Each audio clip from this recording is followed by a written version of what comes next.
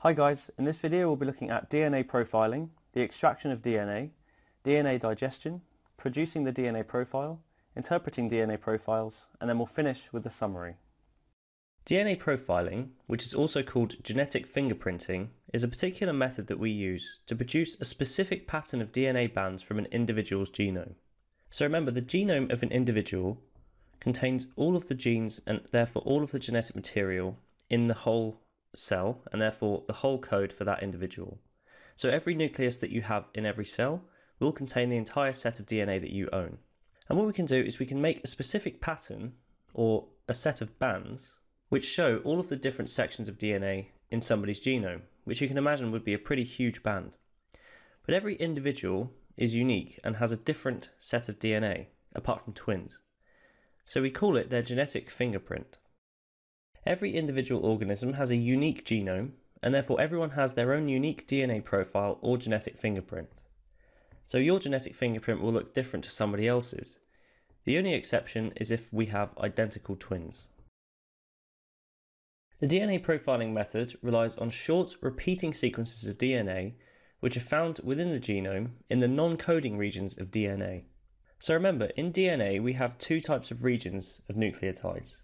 We have coding regions, which code for the proteins that make up the body, and we have non-coding regions.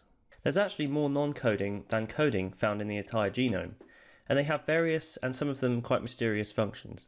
But there are repeating sequences in these non-coding areas that we use to carry out this DNA profiling technique. And these repeating sequences that we see are known as variable number tandem repeats, so VNTRs. So it's just a varying number of tandem repeats. That means that the repeats can be of a various number. They might repeat 10 times or 100 times. That's why we call them variable tandem repeats. These sections, or VNTRs, are found in more than 1,000 different locations in the human genome. So here's a general picture of the human genome, containing all the pairs of chromosomes that make up an individual human. Of course, everyone's genome will be slightly different and have variations, but there's particular locations in the genome, of which there are roughly 1,000, where we have these repeats in the non-coding region of DNA. In every single individual, the VNTRs at each loci or each location will differ in the number of repeats. So for example, at position number 1, one individual may have 1 repeat, whereas another individual may have 2 repeats. So at one location, every individual has a different number of repeats. This means that each individual therefore contains VNTRs which differ in length at different locations, which means they have a completely unique DNA profile. The first stage of DNA profiling involves extracting the DNA from the tissue samples of the individual. So from the tissues we obviously have cells, and the cells are going to contain the genome of that individual, and we need to take the genome from one of these cells. The DNA can be obtained in a variety of different ways. It can be extracted from cheek cells collected by a mouth swab. So the mouth swab has a cotton sort of ball on the end, and as it rubs against the cheek, it removes some cells, and then those cells can be taken and analysed. The DNA can be extracted from the remains of blood, hair, or skin cells. So for example, at a crime scene. We can also obtain ancient DNA, for example DNA from extinct animals, and it can be taken from inside old bones. So long bones tend to have a centre which is soft because it contains bone marrow. And the bone marrow has many cells in it where we make the blood cells, and these will of course contain DNA. Before the DNA profiling process is carried out, the DNA has to be amplified using the PCR reaction. Remember, PCR is the polymerase chain reaction. And in the polymerase chain reaction, we take a strand of DNA and we multiply it many times so that we've got many copies to work with, and in case one gets damaged, we've got many backup supplies with which to do the test. Once the DNA has been extracted from the individual and it's been amplified with PCR, the DNA is then digested by cutting it into smaller fragments using restriction endonucleases. So remember, DNA is a very long molecule, and it's so long that it would be inefficient to work the reaction on one massive molecule. So we cut it up into sections to make it more manageable, and the enzymes that do this are known as restriction endonucleases. By definition, restriction endonucleases are a type of enzyme that cut up DNA at a specific sequence of bases known as recognition sites. So remember, enzymes work on substrates by recognising their shape. The enzyme's active site in this case recognises particular sequences of nucleotides, and this sequence is known as a recognition site. The recognition site comes into the enzyme, and then the enzyme can work digesting the DNA into smaller fragments that are more manageable. The specific restriction endonucleases are used to cut the DNA into fragments that leaves the VNTRs intact. So remember, these repeats inside the non-coding areas need to be kept intact, because this is what helps us make that unique DNA profile. So the enzyme that cuts the DNA must not recognise and cut VNTRs. So the recognition site must not have anything contained within these VNTRs. Since the VNTRs differ in length between individuals, the DNA fragments taken from different individuals will also be different in size. So for example, if someone has many repeats and the enzyme is unable to cut within that area, the enzyme is going to cut it either side, leaving a long fragment. Whereas if someone only has 2 repeats, like up here, then that fragment is going to be much shorter.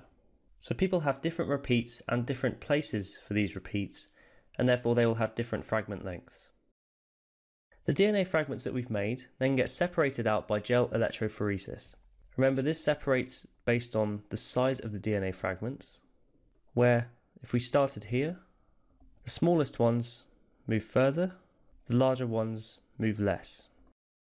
So because of this, smaller fragments travel quicker and therefore they move further along the gel in a given amount of time. So if we started at this end again, smaller ones make it further along the gel, larger ones make less of a distance.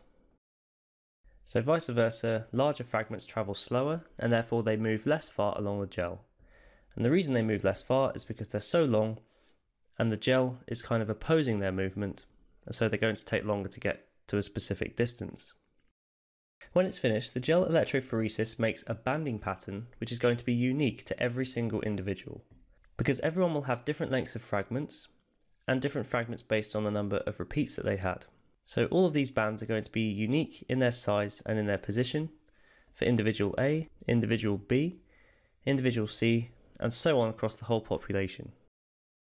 The banding pattern can be visualized by using dyes or probes, which can be radioactive or fluorescent.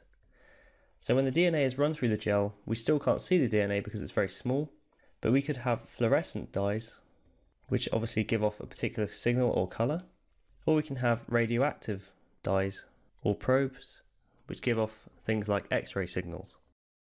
The unique banding pattern that we make is called the DNA profile or the genetic fingerprint. Once the DNA profile for each sample of DNA has been produced, the different DNA profiles can be compared to each other. So when we compare 2 individuals' DNA profiles, for example A and B, we can see similarities in the genome, and we can see differences too. So people who are more similar in their genetics will have a more similar DNA profile. If the DNA profile from 2 different samples are very much the same, this suggests that the DNA samples were taken from the same people.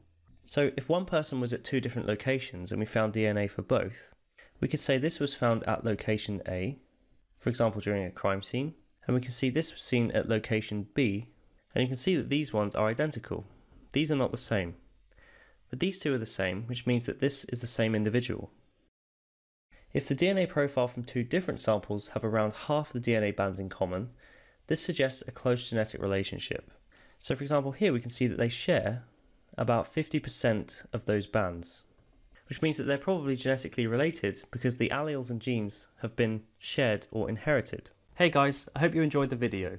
If you are looking for an amazing A-level biology resource, join me today in my series of engaging bite-sized video tutorials.